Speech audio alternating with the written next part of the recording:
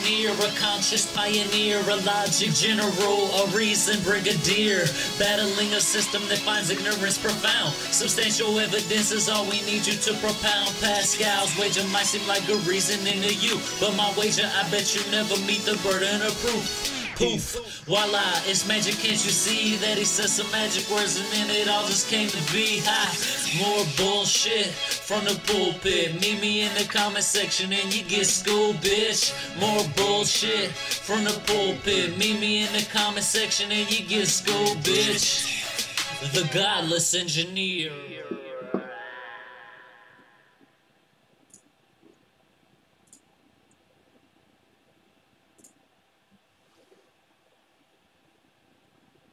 Hello, I am the Godless Engineer. Tonight we are talking with Ryan Bell of A Year Without God. Just to give you a little bit of information behind Ryan here. For 19 years, Ryan was a pastor, most recently the senior pastor of the Hollywood Seventh-day Adventist Church. In March of 2013, he resigned his position due to theological and practical differences.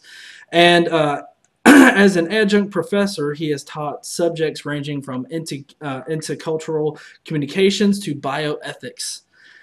Currently, he's an educator, writer, and speaker on the topic of religion, irreligion, and humanism in America. In January of 2014, Ryan began a year-long journey exploring the limits of theism and the atheist landscape in the United States, and blogged about that experience at his blog on Patheos called A Year Without God.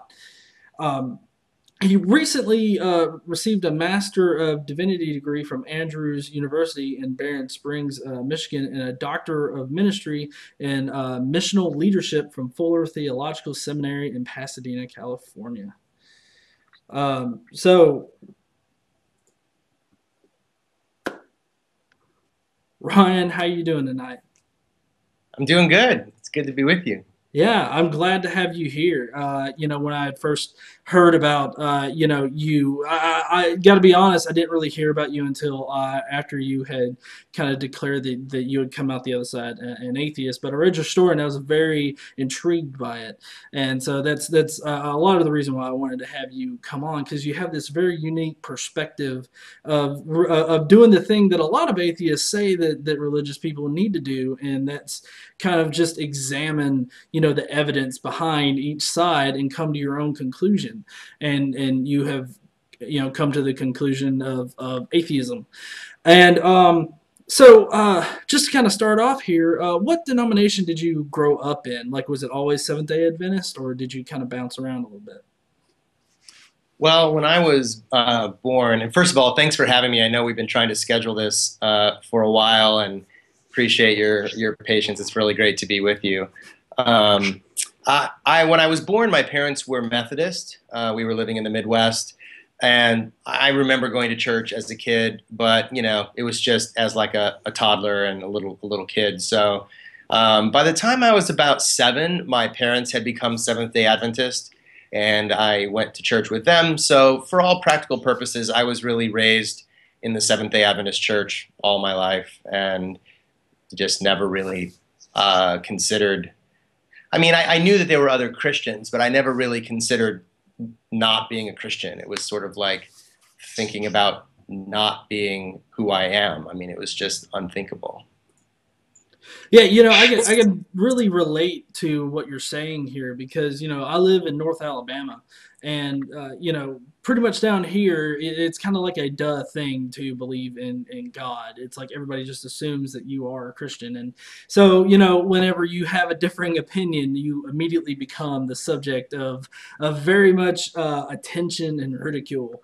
And so and one of the things is that I never considered, atheism or just no belief to be a possibility. I'm kind of curious, did you participate in a lot of church activities as you were growing up?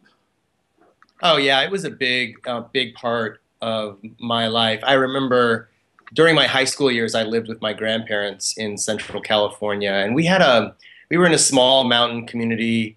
And we had a little church, maybe 50, 60 people, and we couldn't support one pastor ourselves, and so we shared our pastor with the church from the bigger city nearby, and we only got our pastor to speak at our church about once a month, and we always had these guest speakers coming in, and my grandparents were almost always the ones who would host the guest speaker at our house.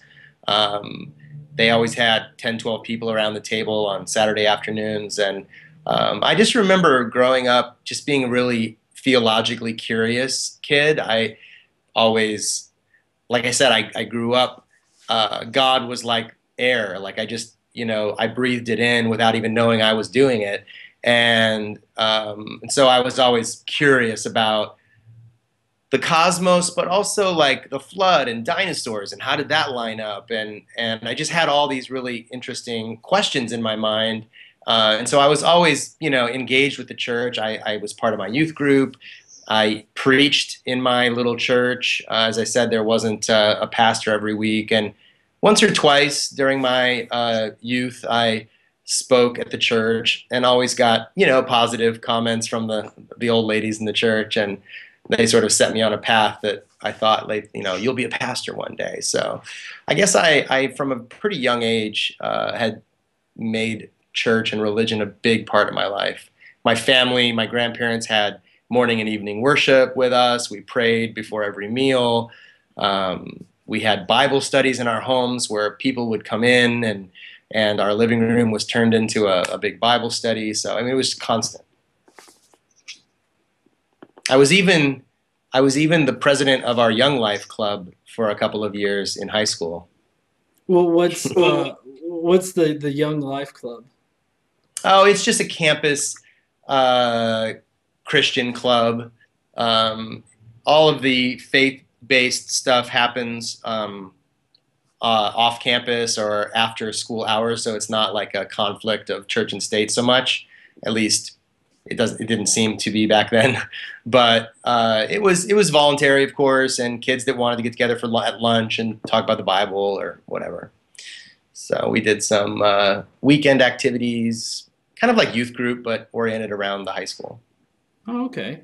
Well, and I have to ask this, and I admit it's really kind of jokingly that I asked this. Did you ever consider the position that dinosaurs never existed?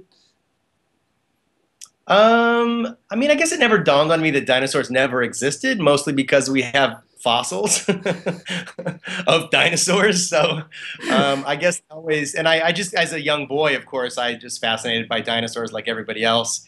So I just, and honestly, like my family and my church never forced me to figure that out. They were never like, you have to believe that Adam and Eve were walking around in the Garden of Eden with dinosaurs. Like nobody ever like forced that opinion on me. So I guess in the back of my mind, I always figured there was a way to reconcile the timing of the dinosaurs, and then the flood wiped them out somehow, and then people went on after that. So which would mean that dinosaurs and people would have to have coexisted on the planet. But I guess I just never like pressed into the problems with that. Yeah. Well, the reason why I said that it was more in a joking manner that I asked that question is because I don't know if you've heard, but there's this popular group out there now called Christians Against Dinosaurs, and I find the fact that they disregard evidence when it's given to them pretty astounding. Like that substantial amount of evidence is pretty astounding. Yeah. It's one thing to not believe in God because you can't find any positive evidence. It's another thing altogether to deny the positive evidence that you do have for something else. It's just...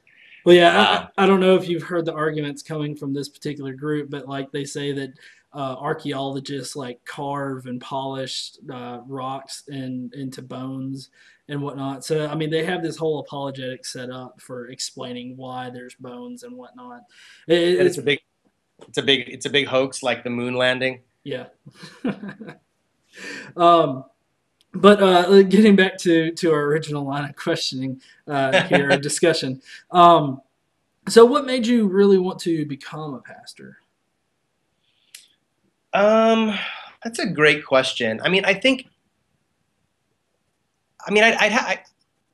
don't want to generalize about this too much, but I would assume that most young people, as they're in college and they're trying to figure out what do they want to do with their life, there's one part of it that's what do I like what do I naturally gravitate towards?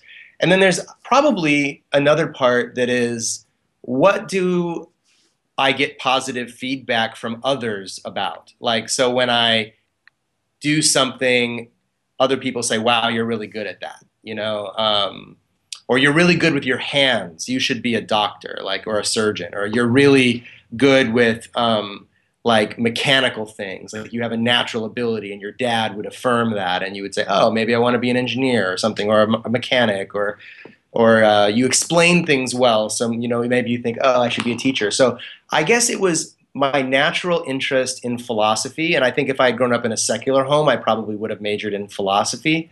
And I think growing up in a religious home, philosophy gets interpreted as theology, and so that was just a natural predisposition for me. And then I did get a ton of affirmation. So I started, my subjects in high school that I excelled at were math and English, actually, which typically are two sides of a coin. Not often both are of interest to people. So I was a little confused, and I've always been a sort of a polymath. Like, I'm not that good at everything, but I'm interested in everything.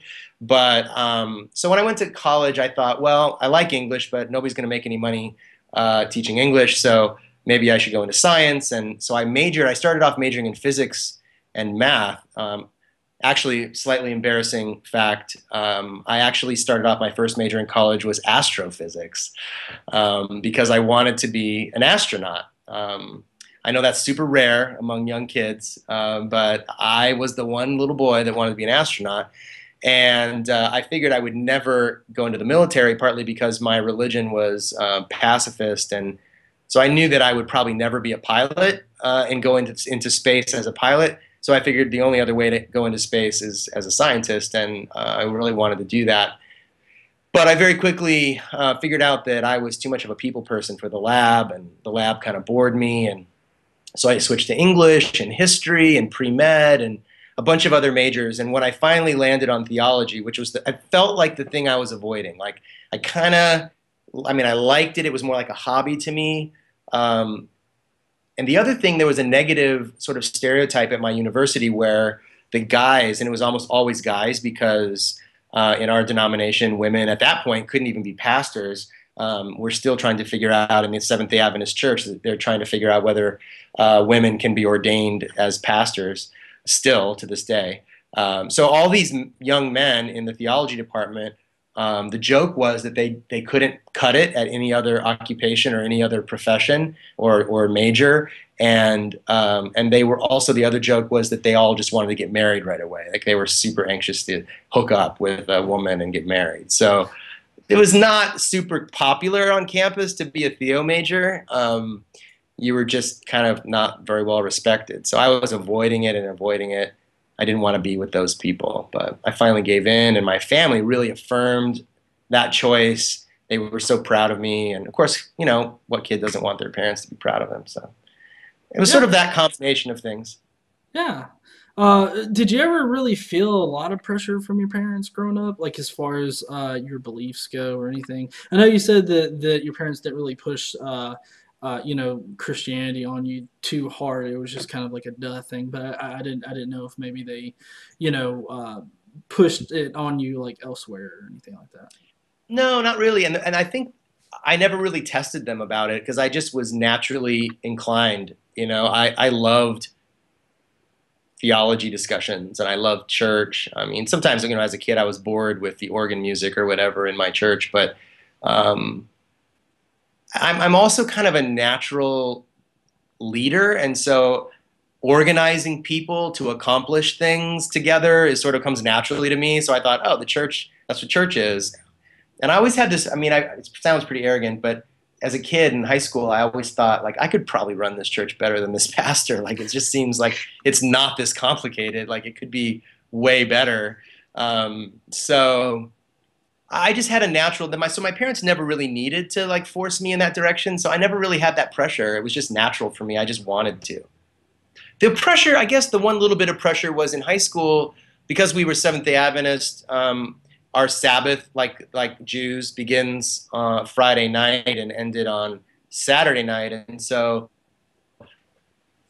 I wasn't allowed to go to like dances and football games and any kind of Friday night activities. And everyone knows Friday night is king in high school. So that was a bummer. But I had internalized my faith so deeply that I would never have articulated that my grandparents wouldn't let me do Friday night things. It was that I chose not to. And there were definitely moments where I felt pretty bummed out about it. But it just was never a subject of debate. I think I really wanted to please my grandparents, and I wanted to please God, and I would never have risked it. So I guess you never really felt yourself having to force yourself to do or believe anything. I mean, it just kind of came naturally then. Yeah, it really did. It's again like, like air or like a fish in water. It was just so natural. It's like sometimes you'll hear Christians say, like, I can't even imagine what it would be like not to have God in my life. Like, I can't even imagine not being a believer. And people genuinely mean that. They mean, like, I can't imagine what my life would be like without God in it. And that's exactly how I felt. I mean, it was just never even a question. I suppose somewhere in the back of my mind, I knew there were people who didn't believe in God, but I never really thought about it. And I never thought they would be very much of even a large minority or anything to really worry about.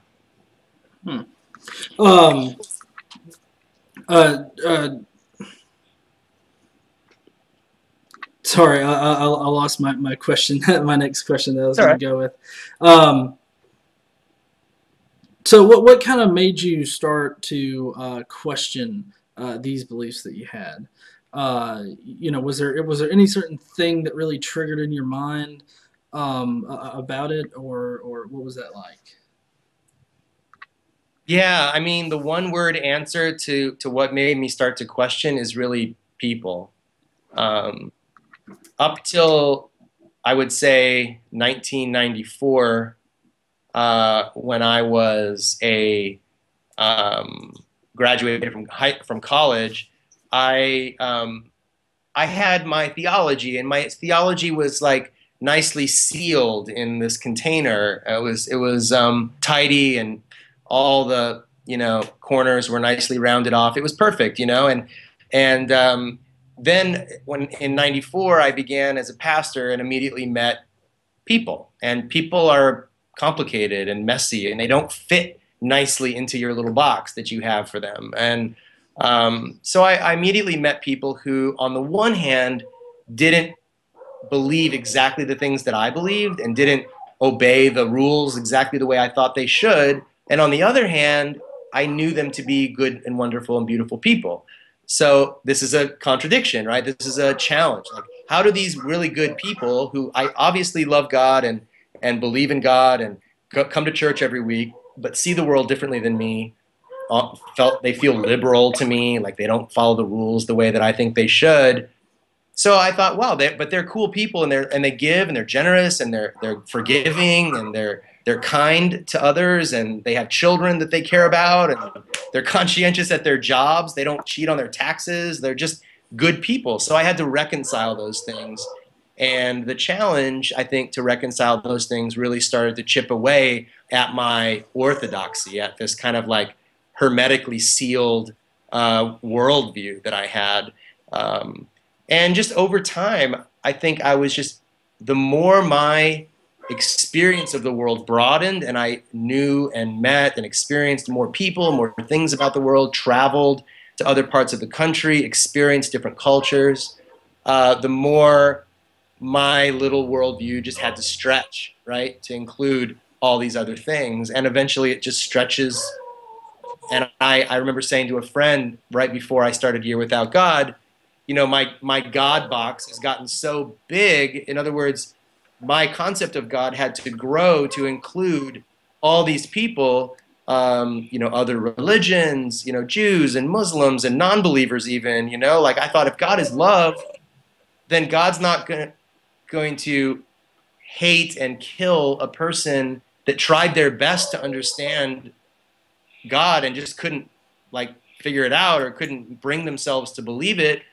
Like God would have love and compassion for that person too, right? So I just came to the point where my God box had gotten as big as the whole world, and then I thought, well, what's the point of the box anymore? I just have everybody is sort of in this together, and so I really felt like either I was going to be a universalist and just have this sort of like conception of God that includes everyone and everything, or I just can't manage to figure out whether God exists at all, and it's sort of like one of those things where, like, when something becomes everything, it becomes nothing. Like when a word means everything, then the word becomes useless because it just doesn't have any specificity to it anymore. And so it's like, well, why even use that word? Because people don't even know what you're talking about when you use that word. So you have to choose a different word to be more specific.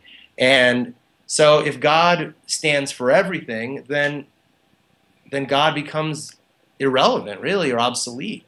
And that's, I think, the gradual erosion of my theology, my belief in God, to the point where it was just extra baggage. And I had to do these mental gymnastics to fit my experience of the world into this idea of God that I had. And even as my idea of God was expanding, for instance, it came to LGBT people, and I had done all the backbending and everything to explain how the Bible verses that seem pretty obviously anti-LGBT are actually not anti-LGBT. They were, because if you understand the culture and the context and all these things, they're really not as anti-LGBT as we think.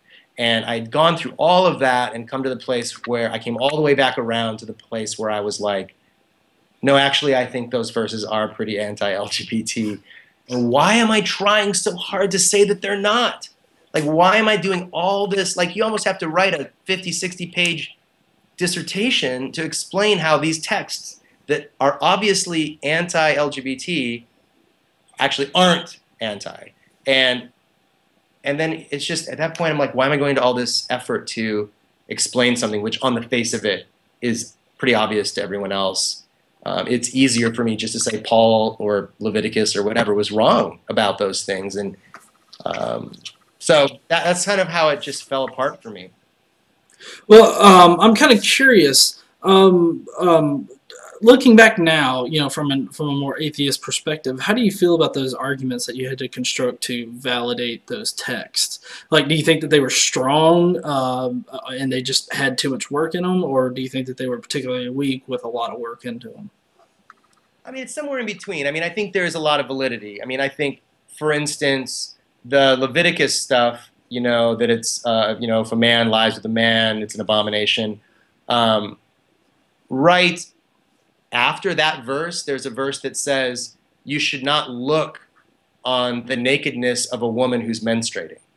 So right after that verse is a verse that says, as a husband, you should not even look at your wife's naked body while she's menstruating. Well, nobody pays any attention to that text. And of course, we all know there are other texts about stoning disobedient children and so forth. So I think it's easy to contextualize the Levitical material and say different time and place, different circumstances, Bronze Age tribal culture. There may have been pragmatic reasons why they were anti-gay, or it just seemed unnatural to them, like it just seemed gross maybe, or it seemed like an abomination because the biology, the plumbing wasn't, maybe they felt it wasn't meant to be used that way. And so you can kind of say, like, okay, the Levitical stuff, the Old Testament stuff, I mean, it's very old material that isn't interpreted literally by anybody, really. When you come to the New Testament, it's a little trickier. Like Paul, Christians take Paul pretty seriously. So to say Paul was wrong, that's a lot more challenging. So a lot of ink is spilled explaining that Paul was critiquing a kind of pagan temple ritual, homosexual pagan rituals that were done, which is true. That was done.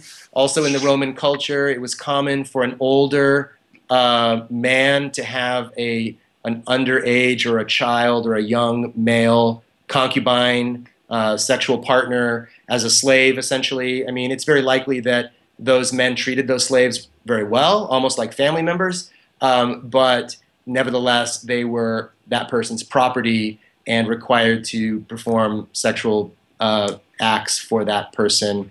And so clearly, Paul would have reason to say these things are not in keeping with sort of wholesome, Jewish values.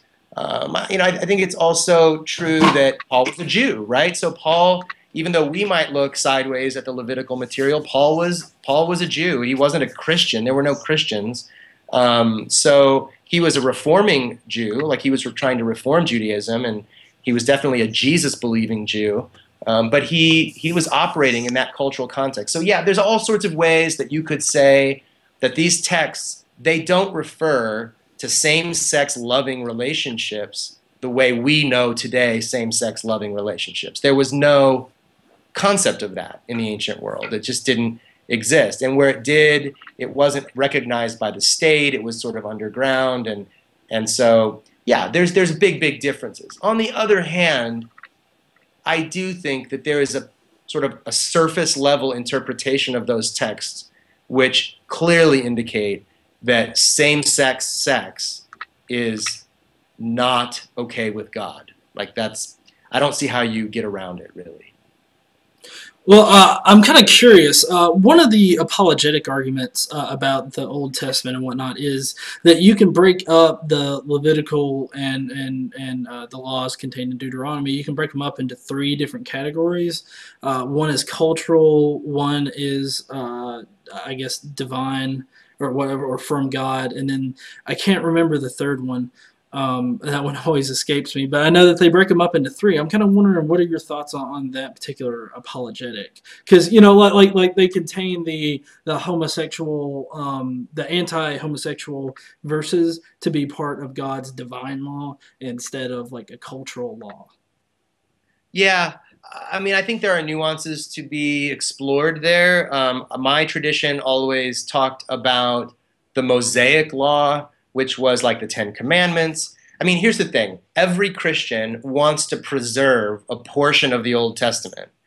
So the question is, how do you determine which part of the Old Testament you're going to preserve and which part you're going to get rid of? So there are, texts in the Old Testament which Christians interpret as foreshadowing Jesus. And those texts, since now Jesus has come, according to the New Testament, we don't need those anymore because we have Jesus instead. So it's sort of like the shadow is in the Old Testament, and then in the New Testament we have the actual thing. So you don't need the shadow if you have the actual thing. Then there are the cultic, ritualistic. By cultic, I don't mean like Jim Jones. I mean like religious ritual laws about purity and cleanliness and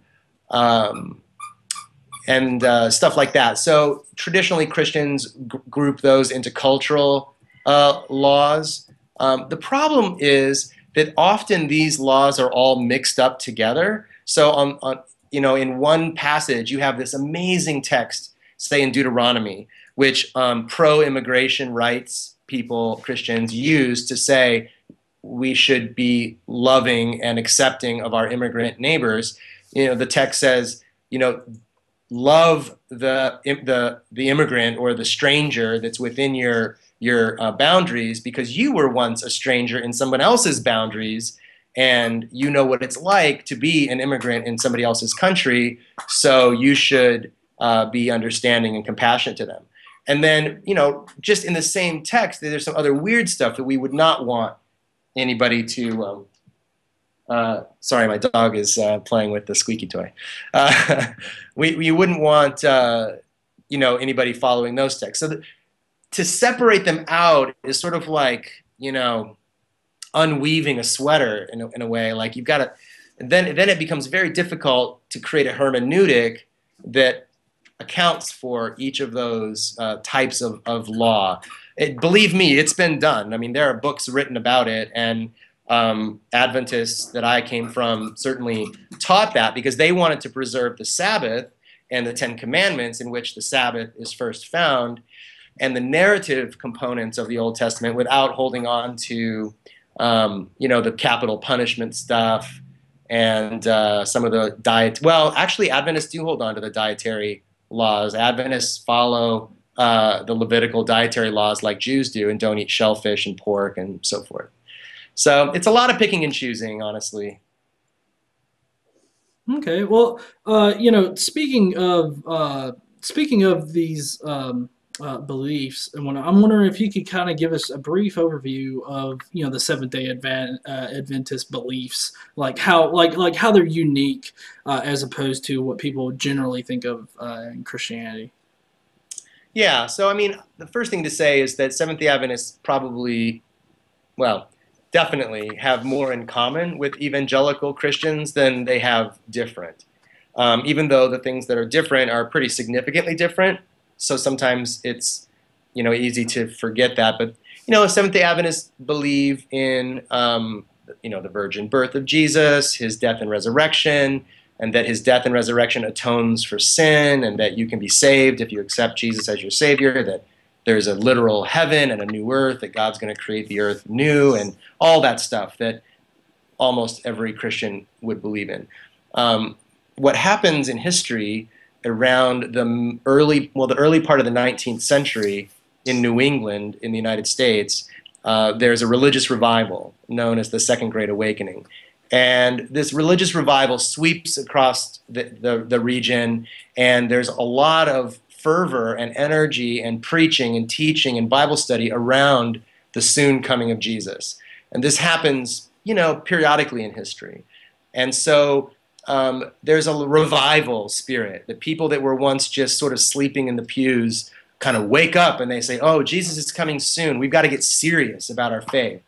And a group of these serious Christians who thought Jesus was coming soon became known as the Millerites, because William Miller, who was just a farmer, not trained in biblical languages or Bible study or anything like that. Sorry.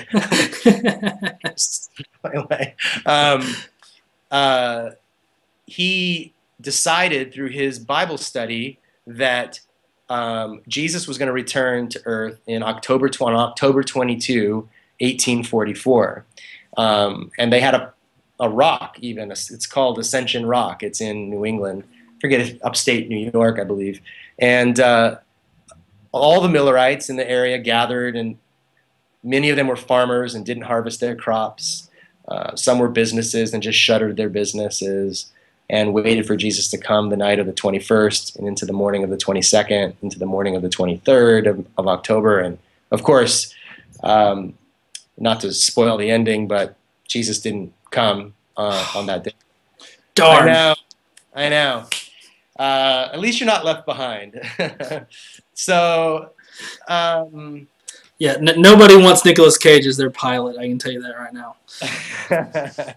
That's for sure. So out of that, what's known as the Great Disappointment, a lot of different groups, formed. One of them was called the Shakers, who had a belief that sex, even within marriage, was evil and sinful. And so you can imagine they only lasted one generation. And then out of that also came the Seventh-day Adventists, and Seventh-day Baptists emerged out of that. And so they held on to this belief that Jesus was coming soon, that they had gotten something wrong, obviously, about the October 22 thing, 1844, but that they were generally right that Jesus was coming soon, and that we all had to remain vigilant in our faith. Along with that, there was this part of the Second Great Awakening that was happening was what's come to be known as Restorationism. Churches of Christ are another group of restorationists, and they, the restorationists, were eager to look into the Bible and discover forgotten truths, forgotten teachings of the Bible that sort of lazy Christians had just let slip by. And one of those was the Sabbath, the Jewish Sabbath.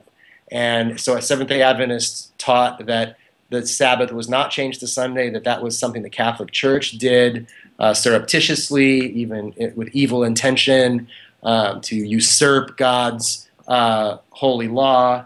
and that the real Sabbath was on Saturday, Friday night to Saturday night. So Seventh-day Adventists come to be known as people who believe in the seventh-day Sabbath, as well as the soon coming of Jesus. Along another 50 years after, there's a period of time in which there's a health reform emphasis. So Adventists generally have a big emphasis on healthful living. Many of them go beyond the Levitical teachings and are vegetarians. And that comes from a belief about the body, the human body, being the temple of God's Spirit. So those are a few things. Does that particular thing, going as far as being vegan, basically, does that have any roots in Genesis? Because I know some apologists like to say that we started out only eating like vegetables, basically only eating plants. I'm kind of curious if that has any like foundation in that understanding. You know, it's funny. You'd think it would be more. There is that explanation. That there was no. It's sort of like a bookend kind of explanation. Like in the Garden of Eden, there were people weren't killing animals to eat them because there was no death. And in the earth made new, when God makes everything perfect again, we won't be killing animals and eating them either. So eating animals is a kind of accommodation that God allows for in this in-between time. But the ideal is not to eat animals, to kill anything to eat it. So there is that emphasis, but it's more. Oddly enough, it's more of a health emphasis. There are some texts in the New Testament that talk about taking care of your body temple and all of that, and it seems like that's what people latched onto more than caring for creation or not killing animals. I think in the 20th century, the animal rights movement was identified with like leftist liberals, and we certainly didn't want to be identified with that. So Adventists just steered clear of the whole animal rights angle on vegetarianism. Same with environmentalism, actually. Like environmentalists are like dirty liberals too. So you'd think that, Bible-believing Christians would be environmentalists almost by nature, because God created it and it's precious, and you'd think that Christians would just be naturally wired to take care of the planet, but it just doesn't work out that way. Well, now, hold on. I know that we're going to be getting into this a little bit later, but many a politician have said that only God can affect our environment. So there you go. Yeah, except that they would say that, Adam and Eve affected the environment by sinning, and everything started going to shit after that. So I don't know. Like all it took was one bite of the apple, and there were thorns and weeds and death, and like everything started dying. So I don't see how humans aren't affecting things. I don't know. Well, it's like personal responsibility is the watchword of conservatives until it becomes about and then. Yeah, actually, the one thing that I find funny about the biting the apple and how we blame everything on Eve basically is like the punishments that come afterwards, because like the snake had to it said eat dust, and then the woman had to go through painful childbirth, and then the man had to eat, or at least that's how I understand it. I might be wrong, but that's how I read it. Yeah, it's like toil. Like in other words, the man had to it was going to be by the sweat of his brow that he would bring forth food from the ground. It wasn't going to be easy anymore. Okay. I mean, it's an ancient explanation for why life is hard. Yeah. Like we pissed God off and we got thrown out of the beautiful garden, and now life's hard, and that's why. So getting back on track to our original part of the discussion here, before your experiment, in January 2014, did you have any preconceptions going into it? Any preconceptions about atheists or atheism, or just any preconceptions about the subject in general? Few, very few, but obviously some, and I think the typical ones. For example, I remember early on, I I had the same concept of like, I don't know that I will have enough confidence to be an atheist, because I thought to be an atheist, I'm going to have to know that there's no God. I'm going to have some kind of, oh, there's my dog. Hey, everybody.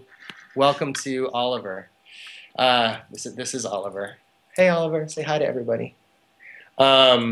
So, yeah, I thought, you know, if I'm going to have to find evidence that there isn't a God, I don't know. I'm probably going to be an agnostic, because I just don't think I can have that level of certainty. And then very quickly people, you know, clued me in that, you know, being an atheist just means that you don't believe that there is. There could be. Like, you don't know. Like, there's no way to prove that there isn't. So I was like, oh, okay, well, that's why it's so easy for people to be atheists, you know, because it's sort of the default position. Like, how can anybody know? I think I had been exposed, again, like a lot of people, to the well-known, the famous atheists, Christopher Hitchens, Sam Harris, Richard Dawkins in particular. And, you know, their arguments, you know, I had a lot of theological training. And so in particular, Richard Dawkins' book, The God Delusion, struck me as very simplistic in its treatment of Christianity. And Hitch too, like I read their books when I was a pastor when they first came out, and honestly my thought after reading them was like, I agree with most of that. Like I think I agree that that type of Christianity is pretty reprehensible. I'm not a Christian like that. I don't believe that God is responsible for every bad thing that happens in the world. I don't think that God is like a puppeteer and we're marionettes and he's just pulling strings and we just kind of do whatever God says. I had become quite liberal in my theology by that point. And so I was in this weird position of actually reading, especially God is Not Great, and feeling like I agree with him. And then when I would come to these passages that I didn't agree with, it was like, he's gone too far. Like he misses the fact that there are Christians like me. I'm so curious now, like I need to go back and reread that book. I haven't done that since this last year, but I'm curious how I would feel about it now. So that was it. I mean, I knew that they were like the angry atheist meme, you know, I kind of had that. Not that I thought all atheists were like that, but I knew that there were atheists that were angry. And frankly, like I was an angry Christian. Like I was actively campaigning in favor of same-sex marriage, against these right-wing nut jobs that were trying to, you know, take away people's right to get married. I was as angry about politicians that were trying to put 10 commandments in their public monuments. Like that stuff pissed me off too. Like I was a champion of separation of church and state. So I think I was already frustrated, not only with Christianity in general, but with my own denomination for being so backwards in its understanding of human freedom and the right to ask questions. And so at my church, right before I resigned, at my church, we had just welcomed a transgendered woman. We had an atheist that was attending church fairly regularly with their partner. I had a Buddhist who was attending church with their sort of agnostic partner. There were like probably 10% of my church were agnostics. They didn't know what they believed, but they liked the community. So it was, and then there were the conservatives who thought I was going to hell. So it was just this big mix of people, and so I had evolved to that place. But so I had this, but then I just thought atheists just have had a bad experience with religion. That's what it is. They've been exposed to fundamentalism, and they didn't know that there was another way to be Christian, and so they became atheists. I guess that was sort of my simplistic stereotype. Okay. You know, a lot of times when I criticize the Christian faith, you know, I get that generalizing thing a lot, and so really that just reminds me to be very specific about who I'm talking about. And Yeah. you know, I think that with any conversation about faith or whatnot, you kind of do have to be specific about, like, well, I mean this kind of group, because you know, just like in atheism, you know, in any other theism out there, there's going to be people that feel different ways and they exhibit different things. Well, one thing that I usually like to say is that there's assholes in every single faith. It's not restricted by any of that.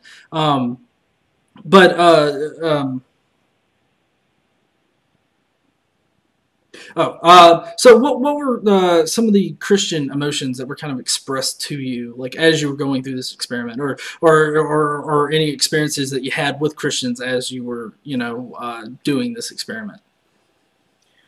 In the beginning, people were shocked. I didn't really warn very many people.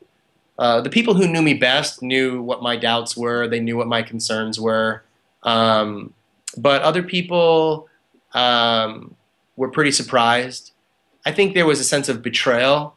I had represented a progressive edge of my denomination and was a leader in that. And so I think the progressives that were sort of hanging on by their teeth, sort of saying, well, if Ryan is a pastor and his church is this way, maybe I can still be, a Christian or an Adventist as well. And then when I sort of said, well, I'm just going to put it on the top shelf for a year and just see what the world is like if I just forget about participating in all of that, people, I think, felt hurt, But I think they wanted to give me my space. I mean, there were a lot of people who don't know me, who were just like internet trolls that said all kinds of stupid things. I always find that there are like three types of comments on the internet. One is people who think what you're doing is amazing. Those are fun to read. There are people who tell you that you're an idiot, and I know I'm not, so that's not too bad. But then there are the people who give you these honest critique, and then those are the ones that are like, oh, I got to really think about that. So, I mean, I had all of those, the whole range. When I came to the end of the year, and I think people were also giving me space because they thought I might come around, and they didn't want to like get too hard on me because it might push me over the edge. So I think people were giving me space, hoping that I would, get it out of my system and then, come back to the church. So when I didn't come back at the end of the year, then I think there was a new wave of, articles in my denominational magazine saying that I must be deeply depressed, or I just didn't understand this or that theological nuance. Otherwise, obviously, I wouldn't be an atheist. All the way to people being just really awful. And I don't think I ever got any death threats. But short of that, people hoping that I would suffer, like definitely that. Looking forward to me burning in hell, like, I just don't understand people like that look forward to seeing somebody burn in hell. It's like, I look forward to seeing you tortured for all of eternity because I'm that much of a psychopath and God loves me. Yeah, I mean, that really is psychopathy. I mean, I don't see, like, enjoying the suffering even of an animal, let alone a human being, I just think is horrible, like a horrible thing to admit to, especially in public. Well, a lot. There are some apologists out there. I guess they're more fundamentalist leaning, but they like to rationalize it with the idea that them telling you, oh, you're going to go and burn in hell and all this other stuff. Like that is actually showing love. I mean, what would you say to an argument like that? Well, I mean, I was talking to actually, not to be a total douchebag name dropper, but I was just talking to Penn Jillette about this the other day. We were interviewing him, or he was interviewing me. I don't remember which way it was for the documentary. And he put this question to me. He said, if you, I mean, Penn's an interesting guy about it. I mean, he says, if you have the key to eternal life and you don't tell me about it, you're an asshole. Like, that's awful. Like, if you have a pot of gold and you know where I could find one and you don't tell me, like, that's selfish and that's horrible. So, I mean, he actually, and I think I agree with that. Like, I think if you are a Christian and you think that you have the formula to joy and happiness and love and eternal life, you owe it to the people around you to tell them about that. Otherwise, you don't really believe it, do you? Like, that would be an awful thing to do, to leave people out of something that's so free and so like abundant, and that you could all have it. On the other hand, he's saying, like, if atheists have something similar, they ought to be as equally as evangelistic in their approach. So anyway, I have to think about that some more. But to your point, like, I do think it's natural for people who have good news, who think they have good news, to tell other people about it. It makes perfect sense to me. Well, I agree about being able to tell people, but I guess I just see it as more of a discussion of tact, because like I guess the people that I'm more referring to are like the more fundamentalist ones that just scream and shout and hold signs and say that, oh, you're gonna burn in hell, because like you could spin it like that. You could say, oh, you're gonna burn in hell. Or, you could be like, oh, well, because you don't believe in God, you're not going to be able to go to heaven, and then describing like heaven, like being positive about it. So there's like positive and Right. negative. I see what you mean. Yeah, totally. Like, I think it's a bad strategy. I mean, I think yelling at people in general is a bad strategy. I don't think, I mean, unless someone's running into traffic and there's a car coming and like, and you're like, stop, like, I think that's the only thing I could think of where, shouting at someone might actually be beneficial. I don't think telling someone that God loves them so much that if they don't accept his love, he's going to burn them alive. Like, it's not a good message. Yeah, yeah, I'd have to say so. I mean, to me, it sounds more like a dictator, I guess. Yeah. The idea of spending eternity with that God is horrifying.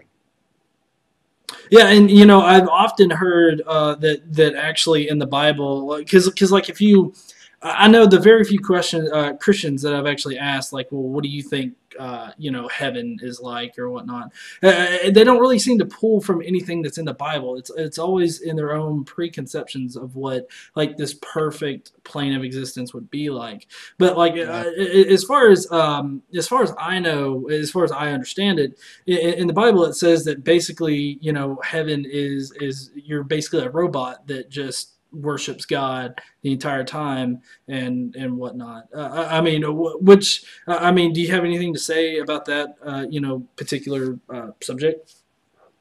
Always. My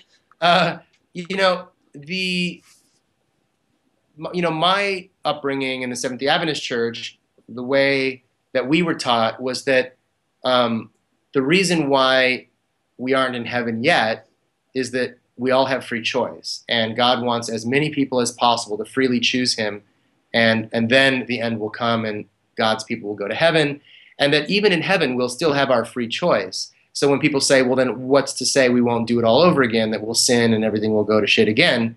And the answer is, well, because we've all experienced the results of sin, nobody would ever want to go down that road again, and so we'll live forever in peace and harmony. Which, that's a roll of the dice, in my opinion. It was a roll of the dice in the first place, right, that Adam and Eve wouldn't sin. And so now you're going to roll the dice again, only not with 2 people, but with potentially millions of people. And then my problem with heaven was always that I like, my life, and I assume most people's lives, are meaningful to the degree that we are experiencing something new, or I like to say solving a problem. So like hunger is a problem, and cooking and eating is a way to solve that problem. Exposure to the elements is a problem. Poverty is a problem. And so we work and we build homes and we take care of our lives to live, and that gives us meaning, like work, meaningful work. But if you're planted in a world in which there are no problems, there's no entropy, like nothing's falling apart, nothing ever needs to be fixed, nobody's ever mad at anybody, there's never any conflict. I mean, it just sounds boring to me. Like, I don't know, what will we do with our time? Especially if you have eternity, maybe the first 1,000,000 years you could spend like exploring things that you didn't know existed, but after that, like, what are you going to do? And I agree with you, there really isn't any detail in the Bible. And the reason for that is that the Bible is really not that clear that there is heaven. I mean, there's a few places where Paul talks about the heavens, but this had more to do with the Roman conception of the cosmology, that there were layers of the cosmos that Paul inherited from the Greeks and the Romans, and Plato, who postulated that there was this ideal realm based off of which like all of this exists. So there's the ideal world, and then we exist sort of as the shadows of that world.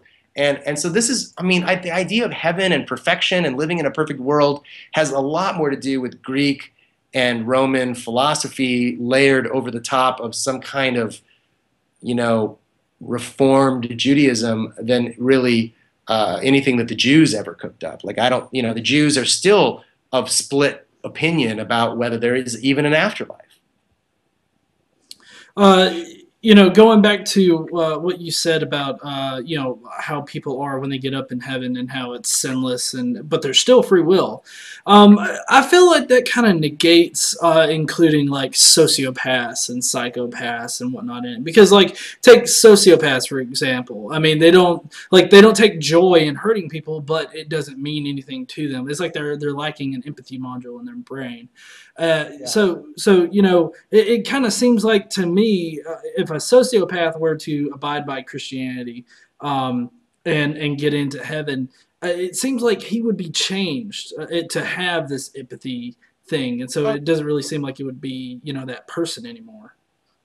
Right. So I mean, definitely the way the Bible talks about heaven is that you are transformed. I mean, you're perfected. You don't go to heaven with your sinful body or your sinful mind or your, you know, your messed up whatever. Like, if you're, you know, if you were born without an arm, or if you had a mental disorder, or if you had cancer or whatever, like when you're resurrected, you're perfect. Like you have no flaws anymore. So that part is taken away. So there would not be any psychopaths or sociopaths in heaven. They would be the same person if they didn't have that mental illness, basically. Like, if you could take a really mentally sick person who could do really horrible things, not because they want to, but just because that's what their brain's telling them to do, and fix their brain like magically, that's the person, you know, that would go to heaven. So, well, I have to. I was just gonna say that, yeah, you know, explaining it by magic sounds exactly like the Bible.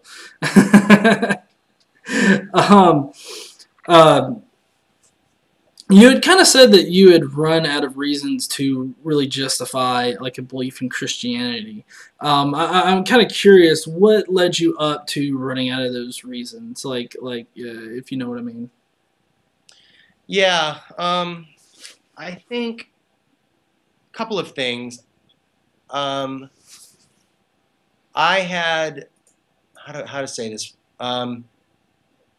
I think I came to the point where I thought the universe was not a just place, and more than just to be more specific, that humanity was not fair and just. And you know, my Christianity had been based on the hope that God would one day put everything to rights. You know, that all the wrongs in the world would be righted, that evil would be eradicated, which yes requires destroying some things. But it's sort of like destroying Hitler. Like, nobody's going to lose any sleep over that, you know, because the harm that Hitler did is far outweighs. I mean, anybody would kill him that had the chance, that had their head on straight. So that kind of thing. Like, God's going to get rid of the Hitlers, and we're all going to be, everything's going to be good again. And I just experienced so much suffering and pain in the world as I looked around and traveled and talked to people, that I think the problem of evil began to wear on me a lot. I had, I can mark one specific moment. I was in a delegation, a peace delegation, and we were visiting Ciudad Juarez. This was in 2011 or no, 2012, I guess. And the Ciudad Juarez had been the deadliest city on the planet for 3 years in a row, from 2009 to 2011, or 2008 to 2010, somewhere like that. And because of the drug cartels and the guns being trafficked over the Mexican border, and police corruption, and the drug trade, marijuana coming across the border, Ciudad Juarez had become a war zone. I mean, worse than a war zone, because it was civilians being killed just with impunity for no reason other than to just cast fear in the hearts and minds of everyone. Journalists couldn't even investigate crimes anymore. They would be killed mercilessly. People's heads would be left on stakes in the city, and it was horrible. It was the worst place, worse than Fallujah, worse than Tikrit. It was the worst city in the world. And we were there at the tail end of that. It was starting to get better in Juarez, and we were there as a group of Christians mostly that were investigating sort of the reasons for the crisis, what humanitarians and activists could do to make a difference. And we had interviewed a bunch of people in Juarez. We had interviewed a bunch of people in El Paso, which is right on the border. And the night that we left Juarez to go back to El Paso, we had talked to these families that had lost everything. It was one of those horrible massacres that made the international news in 2010. These families, a group of them that lived on one street, had all sort of had a block party together, somebody's birthday or graduation, one of the two, I can't remember. And all these families were like, and you can imagine Mexican families, together having a party. It was like food and music and celebration and dancing. Everybody's having an amazing time. And these gunmen blocked the ends of the streets with their big and just shot the place up because they thought the guy they were looking for was there. And turned out he wasn't there at all. But in the end, like 14 people were killed, most of them under the age of 20. And it was just, we were talking. That's okay. There we go. We're back. So sorry about that, everybody watching. I hope you didn't just click away and leave us. But they went to the fridge to get a beer. That's all. Yeah, exactly. No, I'm kind of curious. Just to move on with the discussion here. What is it like for you? Looking back after coming out of Christianity and now you're an atheist. Like, what's that dynamic like between who you were before and who you are now? Is there any big differences? There's not. It's interesting. I've thought about that a lot. I think there's more that's the same than that's different. I'm still a person who cares very much about justice and peace and equality in the world. I'm still very passionate about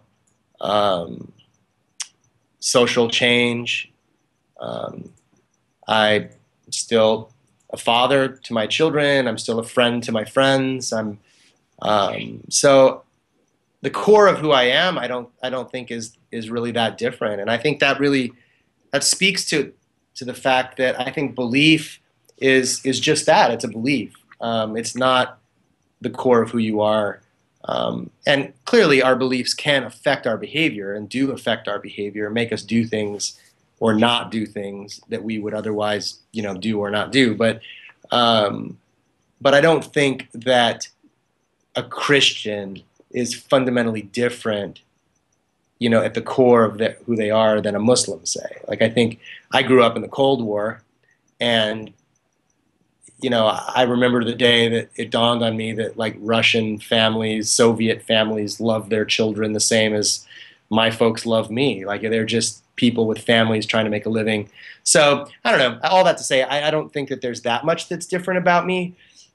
I think I'm, the things that are different, I feel more freedom. I feel more, I would say, less afraid or guilty about things that I shouldn't be worried about, I don't think. So yeah, I think it's mostly positive changes. That's good. I know recently on the Atheist Experience, when you were on there, you had said that you really felt like a great weight kind of had been lifted because, in your mind, you were really trying to reconcile the Bible with, reality as you know it now. So I'm wondering, can you explain a little bit more about that? Like what you were wrestling with in particular, if there was any in particular thing that you were? Yeah, I mean, I think just the more life that I lived and the more experiences that I had and things that I read and learned about, things like homosexuality or evolution that didn't fit within my tradition of Christianity. which I had just been holding those questions, especially evolution. Like I'd really just been holding those questions over here, like, and trying to focus on the stuff that I could be positive about, and just kind of put the stuff that I was like, yeah, it's probably in conflict with my faith. And as a pastor, my concern was helping my members make sense out of their crazy lives and live lives full of meaning and contribute to society in positive ways. I mean, it really wasn't relevant to us whether the earth was 6,000 years old or, 4 point something billion years old. It just, at the end of the day, it didn't matter to us. We were like, what about people who can't afford their rent, like that? Or what about people who are hungry or homeless in our city? That's what we're concerned about.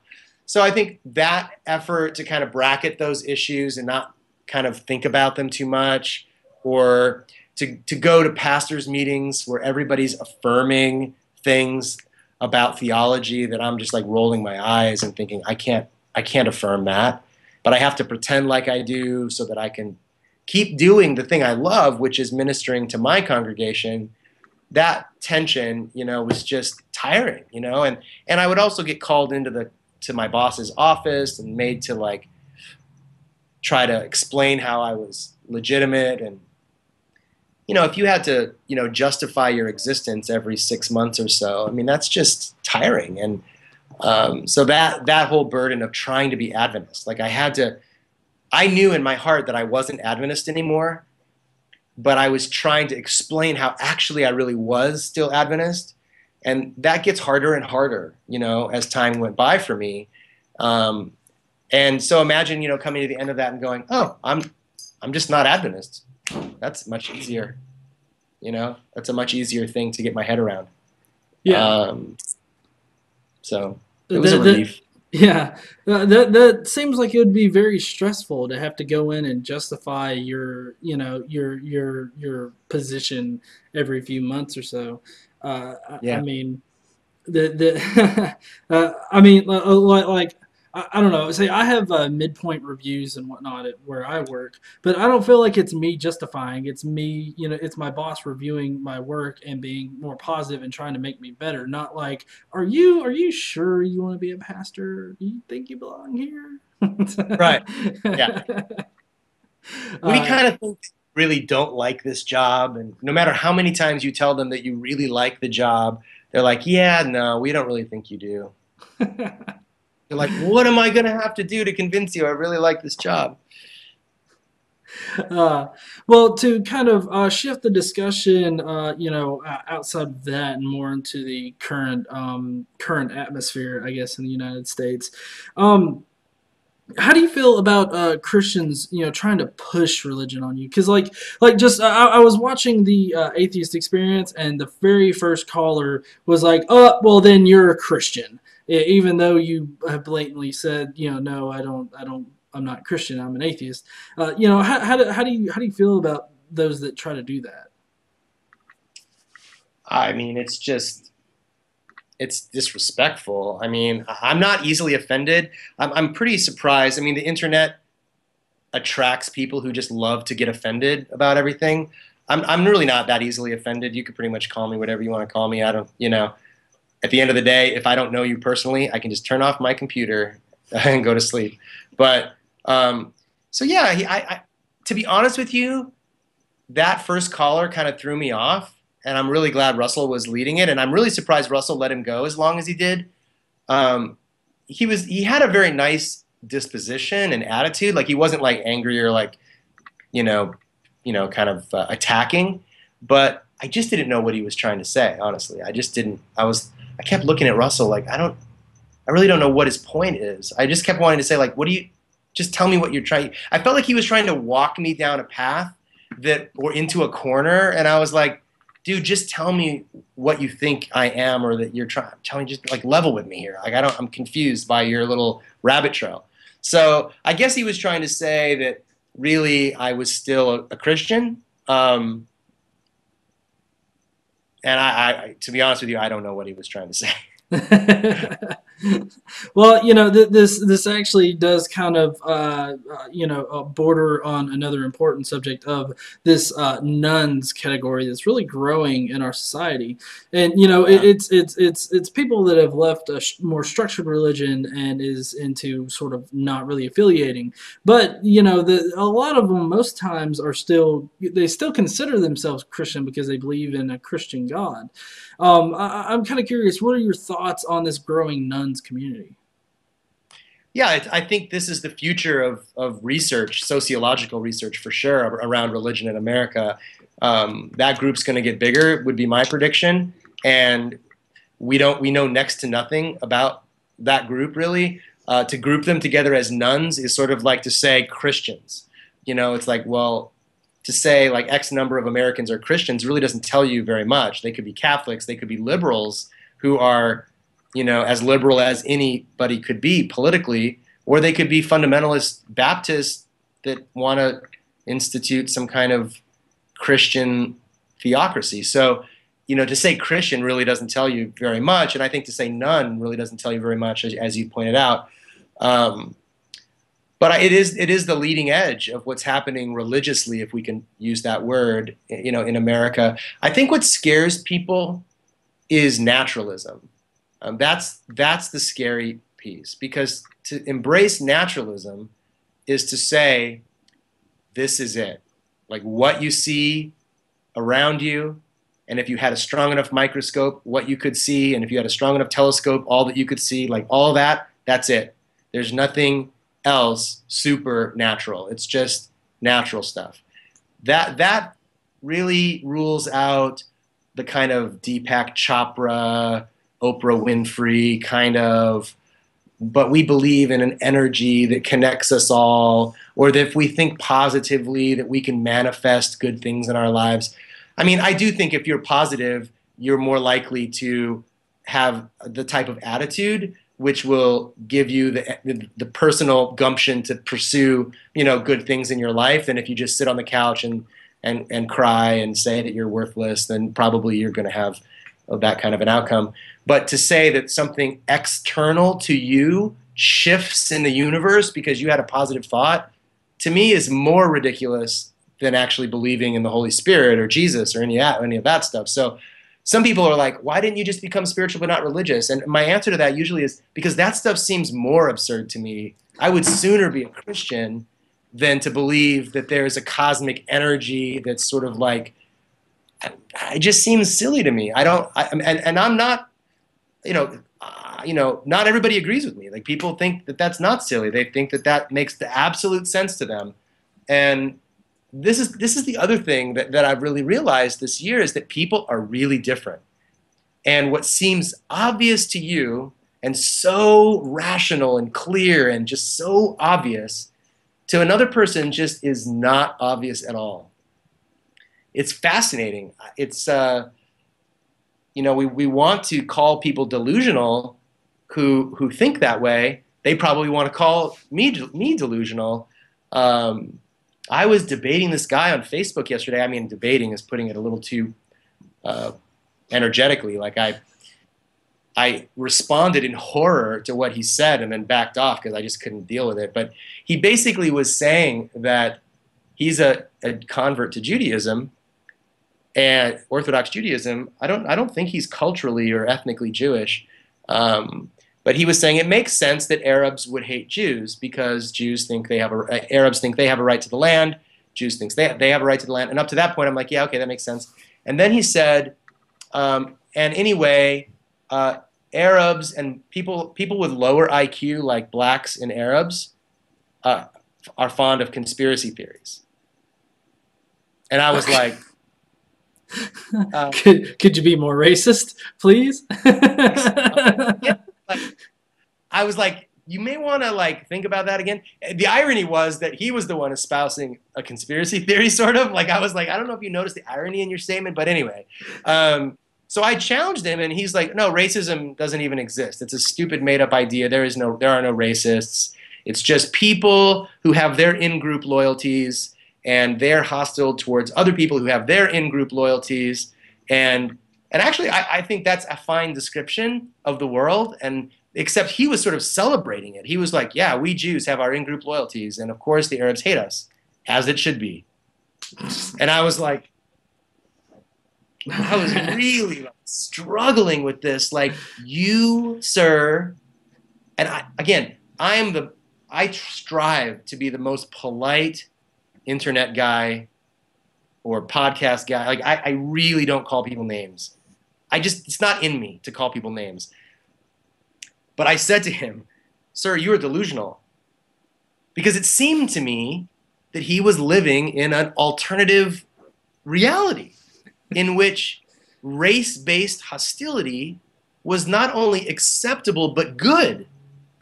And I thought, no, that's like literally, so he's like, how dare you call me names? And I wrote back and I was like, I'm not calling you a name. I'm actually saying I think you're delusional. Like, I'm not calling you a name. I'm just saying this is literally what I think is happening to you in this situation. Like, you've surrounded yourself with people that reinforce this crazy idea that you have that blacks and Arabs and whoever else you might want to lump into that group are, like, at the level of their DNA, inferior in some way to you. I mean, it's the most bald-faced racism I've ever encountered in my life. I mean, I've been told that there are racists like that out there. Mostly what we're dealing with nowadays is implicit bias and sort of subterranean forms of racism, but that was, like, scary to me. Yeah. So I say all that to say, like, people are so different. They really have a way, as Jonathan Hecht says in Haidt says in his book, The Righteous Mind, people come up with their ideas and then they assemble the evidence. Sometimes it's actual evidence, sometimes it's other stuff, to support what they've already decided they believe. And so it's very hard to get people to change their minds really about anything.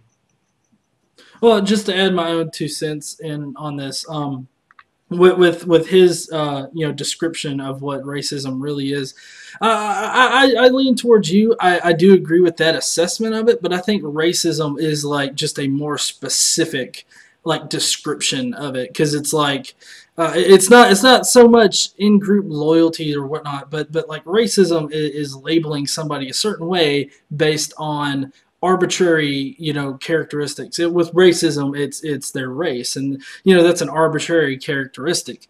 I would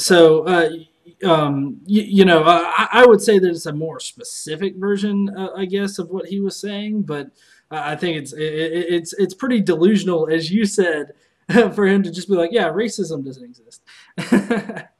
Well, I think what he means is that racism is saying that there are these biological differences between races, and I think he's saying that yes, that's true, and the ism is a smokescreen, and I mean, so he's like Exhibit A. I mean, he's yeah. He's the platonic, the prototypical atheist. I mean, atheist, racist. Yeah. Well, I guess actually kind of shift gears along the same path here.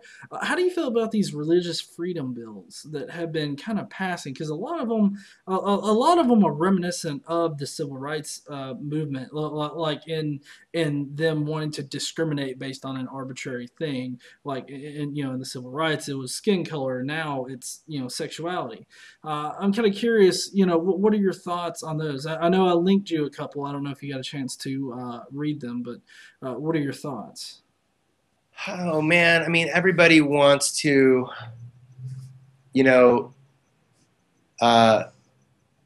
tip the board in their direction. To me, the idea of using a concept like freedom to give yourself an advantage over other people is the opposite of freedom. I just don't. I mean, what I think is happening is, and I'm certainly no genius to come up with this. I mean, other people are saying this, but Christians in this country are losing market share, and it's not just Christianity. It's men, it's white people. Like the nation is pluralizing. There are more people from everywhere else here And we could, talk about whether we think that's a good thing or a bad thing. It really doesn't matter whether it's a good thing or a bad thing. It's just a thing. And as that happens, the people who have been in the majority, that have been in the dominant position, have their dominance reduced in politics, in commerce, in religion, in the public square generally. And their kids are going to school with kids that are gay, or the parents of their kids' friends are gay, or they're going to school with a Pakistani kid who goes to the mosque on Friday instead of church on Sunday, or the Jewish kid who observes Hanukkah and Passover instead of Christmas and Easter. So, we have to share. I mean, this is the thing. Like, I always tell people, like, my mom taught me when I was growing up that sharing was a virtue. And what's happening now in our country, I think, is that people in the dominant class, and there's lots of different ways to describe who those dominant class people are, have to share. And part of that sharing is that Christians have to share the world with people who are not Christian, and some who are not anything, not religious at all. And what do? They otherize those people. They vilify them. They turn them into monstrous others who are going to, we joke about, eat our babies, but like one step short of that, like corrupt your children, turn them gay, turn them into atheists, corrupt their minds with science and evolution and all that. And these narratives sound absurd to us, but they're quite effective.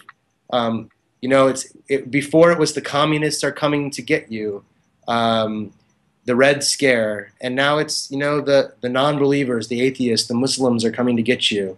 It's always someone who's new on the block, who's the victim, the villain, who's now out to take away your freedom.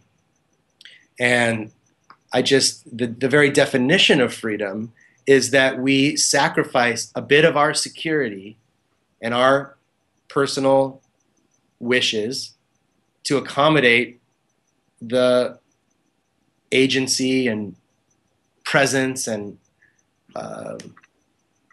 ideas of another group of people. That otherwise we don't have a democracy. Otherwise we don't have freedom. Like if I create a neighborhood where only people who are between 5'9" and 5'11" and weigh about between 140 and 160 pounds, they're the only people that can live in that neighborhood, well then I've created a particular kind of society, but it's not freedom. Like, that's something else, So I don't know. I just think people lose the grip on power, and the impulse is to grab on tighter. And I think these religious freedom bills are the attempt of people. It's sort of the last gasp of Christian dominance in America, grabbing on tighter to what they've had and what they've benefited from in the past, in the hopes that they can stem the tide of change. And it's just not. It's not going to work. Yeah, I couldn't agree more. Like just take, for instance, the Georgia bill that recently came up.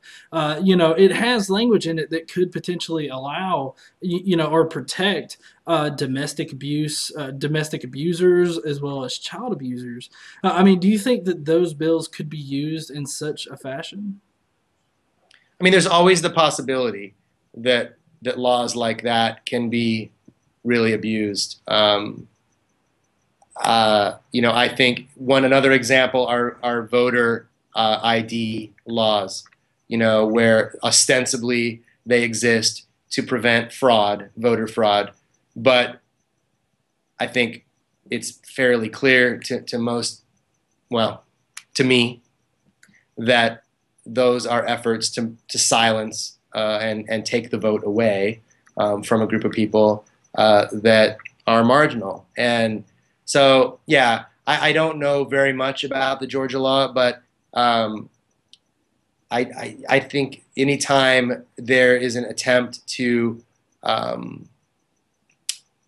sort of put in place a very privileged set of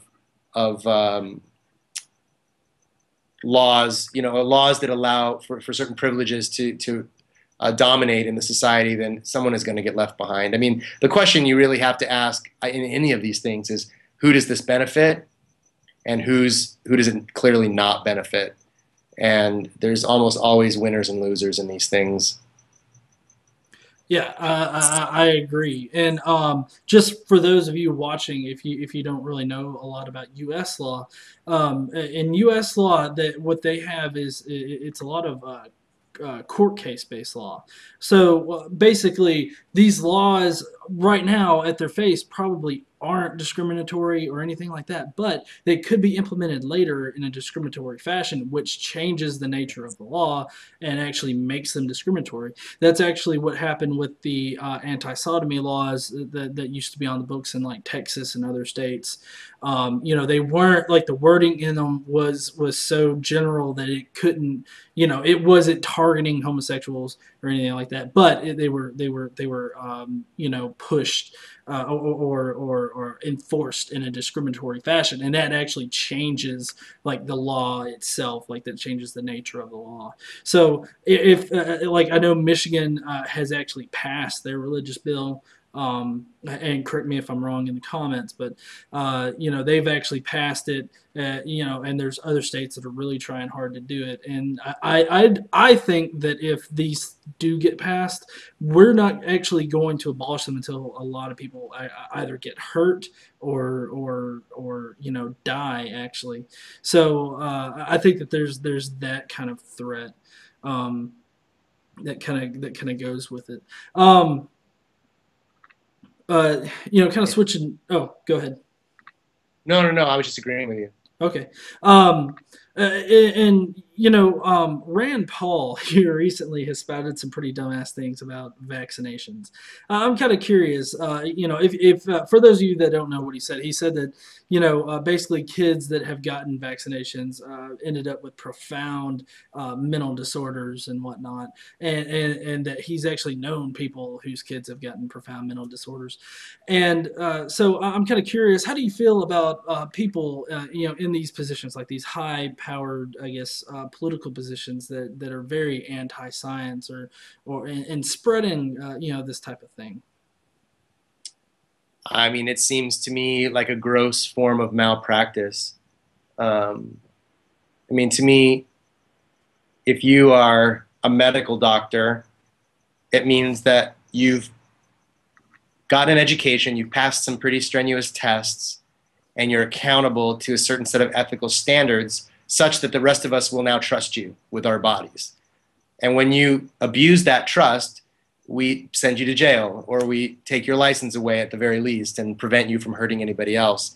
So when I don't know, like, politicians are not so different. Like, we've entrusted them to not hurt us and not lie to us. I mean, of course we know that every politician is lying at some level, but I don't know. I just feel like it's a kind of malpractice.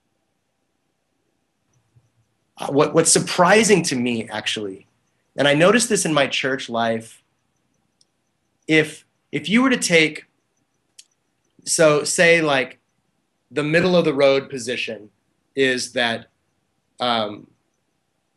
this is going to suck because I don't have time to think of a good analogy, but let's say the middle of the road position is that vaccines are overwhelmingly successful at preventing horrible diseases, and they have side effects once in a while, like any medication has, right? So the extreme conservative view, or this extreme, I don't even know if I want to call it conservative, but the extreme anti-vax position is that you're going to get these profound mental disorders. If a liberal, whatever the equally insane argument on the other side would be, which I can't even think of what that would be, my point is, you can make as crazy an argument as you want on the conservative side, and you'll be reelected. Like, nobody will, like, you can say that Obama's fiscal policy is socialist, even communist, and pretty soon we're all going to be, goose stepping, to Stalinist, kind of rhetoric, blah, blah, blah, okay, whatever. And people will go, oh yeah, let's reelect that guy. But if you said, that George, that a conservative politician was, a fascist and was like, you'd be run out of town. No, nobody would reelect you. Like, it just seems to me that the country skews conservative. It skews towards people who are afraid. And I think people prey, and I'm not saying liberals don't prey on people's fears as well, but I think this idea that these liberals will just give your kid any pill, and you as the parent need to be vigilant. And I, as your politician, will protect you from those liberal, pill-popping, pharmaceutical-endorsing liberal politicians. It's just a way to get votes. I cannot believe that they actually believe that stuff. They have to be, yeah, I don't know. Like some of them I do think, like Ted Cruz, I think believes the crazy religious stuff that he says. Who's the guy who's the classic climate change denier? I think he really believes that the climate's not changing, So I think there are true believers among them. But I also think that people are just being played by these politicians who are catering to their fear to get them to vote for them. It's bizarre to me that people wouldn't be afraid that their kids are going to get measles. Yeah.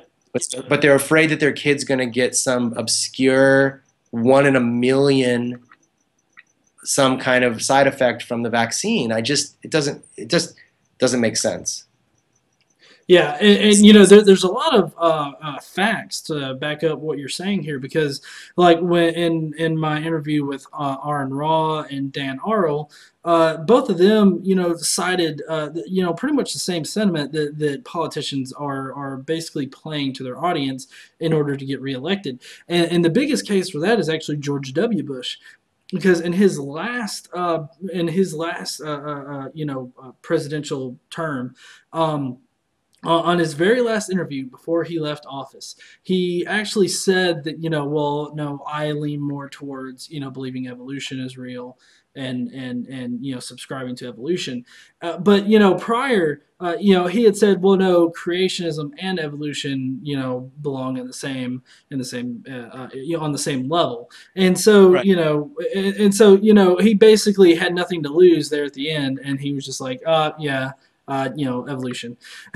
So I think that there's a lot of real facts behind this, and I think that we'll probably find out a whole lot more, with these politicians and what they actually believe and what they're actually using to pander to their audience.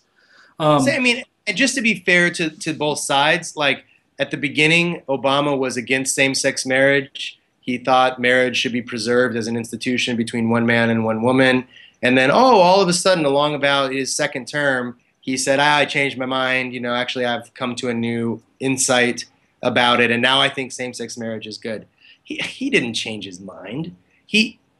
I'm almost sure that he always believed that same-sex couples ought to have the same civil rights as everybody else. I would bet serious money that he always thought that. But he just couldn't risk it in the first election, saying stuff like that. I think that he probably knows that, part of the complexity of ISIS, for example, is Islam. I think he understands that religion plays a role in what we're seeing in Syria and Iraq. He just, politically and maybe even security-wise, it isn't smart for him to say that. When he writes his memoir, when he's not president anymore, we're going to find out the truth. So it's very difficult to figure out what people actually think because they're just catering to what people are afraid of and what will allow them to get elected. Oh yeah. Did you ever see that movie Bulworth? Yes. I haven't seen it in a while, so my memory is kind of fuzzy, but I do remember that. Well, yeah, the politician, I forget his name, what the actor's name right now, but he's up for re-election, and something happens where he's just positive he's lost it. Like, so he kind of just throws everything to the wind and just starts telling the truth about everything. And he did some drugs, and he got drunk one night, and the cameras caught him like totally wasted, and like he just says honestly what he feels about things. and the public just goes crazy, and they love him, and they really, it's a hilarious comedy. But it was like, what would happen if a politician was just like, honest about everything? And it's pretty crazy. See, now I'm just gonna have to go and watch it again. It's pretty great. It's pretty great. But kind of staying on track with the the religious part of government, and to kind of round off the interview, how do you feel about these politicians that are really trying to interject religion into government? Because there was Susan Atanas in Chicago that was basically saying that God's wrath is upon the earth because of homosexuality and all this other stuff, and you just have a lot, like even Ted Cruz with his climate change denial has said that only God can change the weather or whatnot, or environment. So I'm just kind of curious, how do you feel about politicians really using religion, I guess, in order to get reelected, or trying to force that into government? I mean, I think it's not only bad, it's dangerous. I mean, certain people have their hand on some pretty powerful buttons that can, do pretty horrible things to the planet. Wars have been started over less, so I think it's an escalation of rhetoric that's on one level probably just, fodder for some late night comedy show.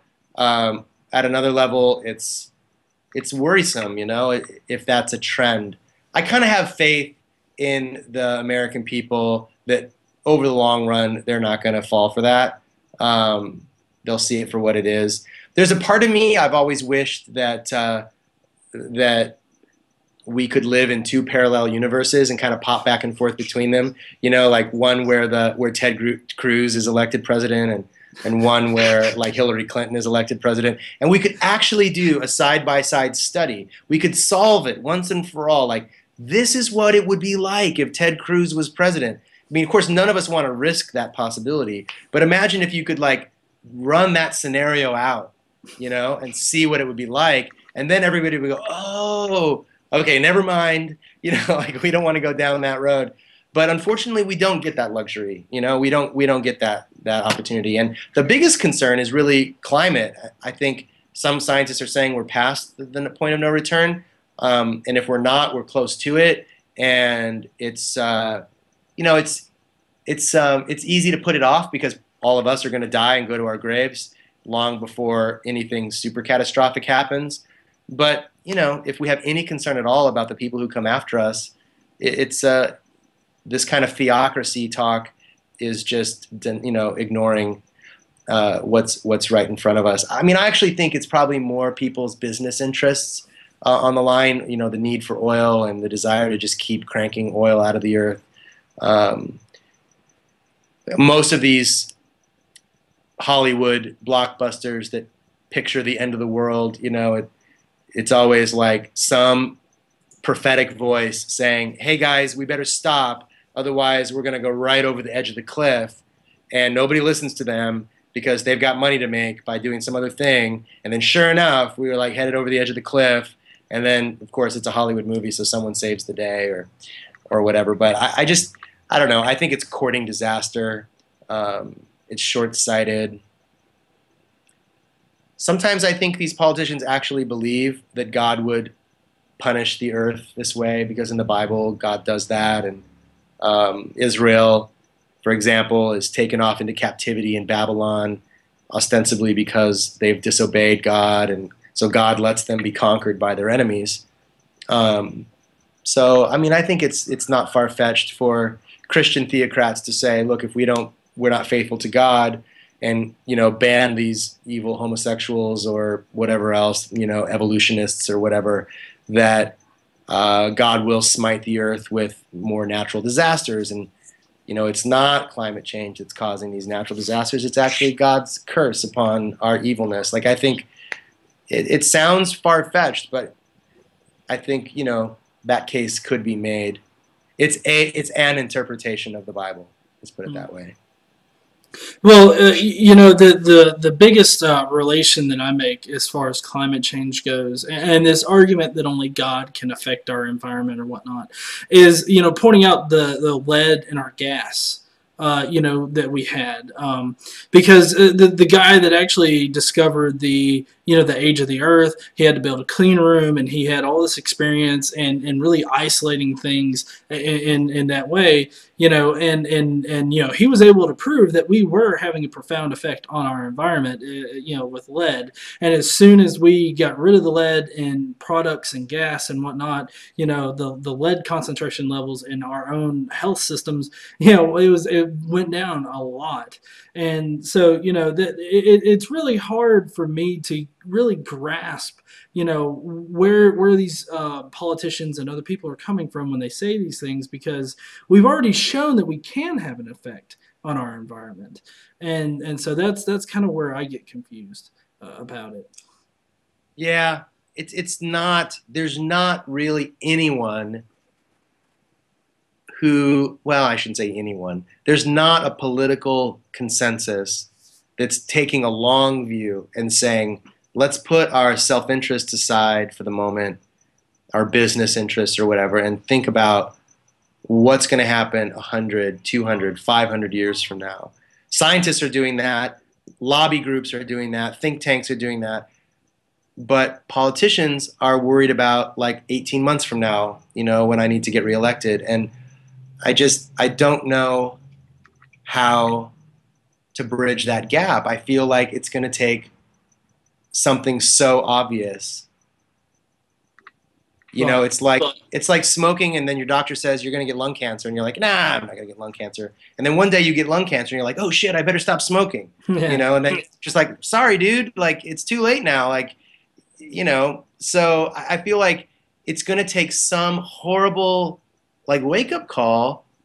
And then my concern is by then it's like we just have to make the best of it, you know. And humans are ingenuous, and I think we'll figure out a way for some of us to survive. Probably, like you know, I kind of, again, I have a confidence in human ingenuity and creativity and entrepreneurial spirit that, you know, we're going to solve some problems that we think now are catastrophic. But I also think we could stop creating more problems while we're at it. Yeah, we could, but, you know, we'd have to pull the politicians' heads out of their asses, and that seems to be like a sword in the stone kind of effort. I don't know why we re-electing these guys. I really don't. I don't understand it. Well, okay. On the subject of electing people that are clearly dipshits and shouldn't be in power, how do you feel about Klingenschmidt? Who? Do you know Klingenschmidt? He's the he was like a pastor or something that got elected to a position in Denver. And he's got this crazy show, and on one particular show he actually tried to exorcise the demons inhabiting Obama.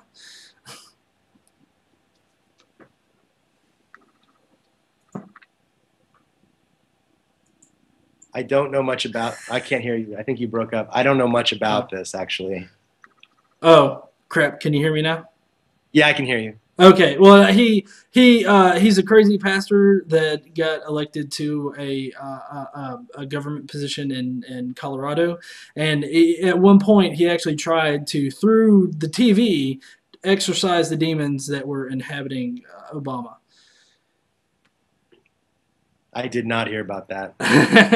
Yeah, he's really known around, I guess, internet circles for being really crazy and saying a whole bunch of stuff. This is what I'm talking about. Like, people will elect that guy, but if you say like you believe that the scientific consensus is that we evolved over millions of years to be the people we are today, nobody will elect you. Like, or if you, I don't know, like, it's just, if you said, no, actually, it's not demons that are invading Barack Obama, it's smoojgans, you know, and they're like from a planet somewhere. I mean, if you just made up some stuff, like, people would be like, you're crazy.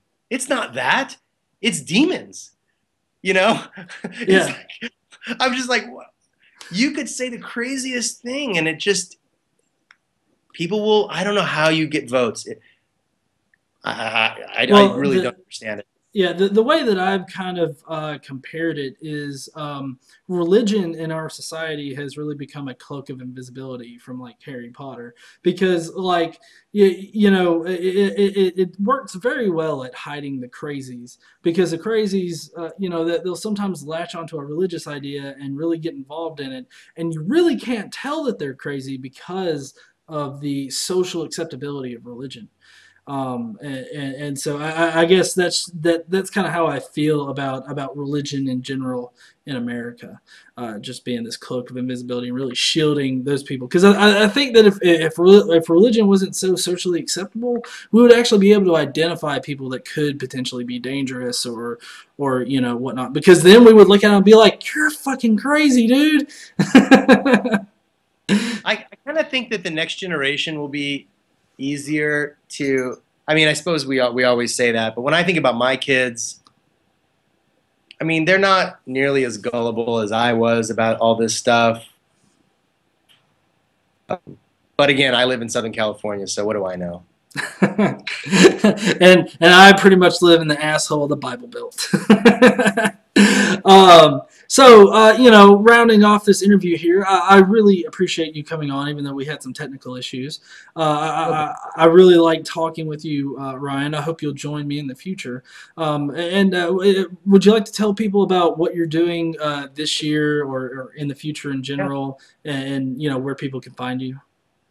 Yeah, so I write fairly frequently at my blog, yearwithoutgod.com, which is part of the Patheos family. I blog on the Atheist channel there, yearwithoutgod.com. And then there are two guys that are working on a film, a documentary about my year. And you can find out more about that at yearwithoutgodfilm.com. We had a successful Indiegogo campaign, and the project is entering into the post-production phase now. And so I'm as eager as anybody to see what happens with it. So yeah, so we got a lot of great interviews with a lot of interesting people. If you go to yearwithoutgodfilm.com, you can see a couple of trailers, like snippets of the film, and a list of like people that are involved in it. And yeah, it's just been great. So I'm traveling and speaking a lot now. I'm in Santa Barbara tomorrow for the Humanist Society of Santa Barbara, and then in a couple of weeks, next weekend I'm in Phoenix. No, is it next weekend? One of these days I'm going to speak at Sunday Assembly in Phoenix, and then later Sunday Assembly in Vegas. So anyway, all that's on my website under the events tab, the places that I'm going to be. I'd love to see people whenever I'm in town. And I'm working on a book and my day job at PATH, People Assisting the Homeless. If you want to help us end homelessness, you can find us at epath.org. And yeah, so that keeps me more than busy. Yeah, I can imagine. You know, when I was watching the Thinking Atheist podcast, I heard you mention the homeless, stuff that you do, and I really want to commend you for you know doing that. You know, I wish I had more of the resources and more of the time to actually do a lot more around my community, but I'm pretty stretched thin as is with my job and everything. So I really commend you for really going in that direction. Well, I'm fortunate. I'm fortunate to have a job that allows me to give back while I'm also making a living, and it's a great organization to work for. They've been around for 30 years, so they know what they're doing. They know what they're doing, and I feel really confident about the efforts that we're making here in Los Angeles. I mean, there are over 50,000 homeless people in Los Angeles alone in the county, so we have a lot of work to do there, and it's just not right for people to be just left on the street. Some people, maybe make their own choices, but most people don't choose to live on the streets, and so it's a privilege to be able to work at an organization that can help out in that way. Awesome. Well, that's it for this interview, guys. Again, Ryan, I really appreciate you coming on here and talking with me. And I hope that in the future, of course, you'll join me for some more topics that aren't related to your religious background that you've repeated about 20 times by now. That's okay.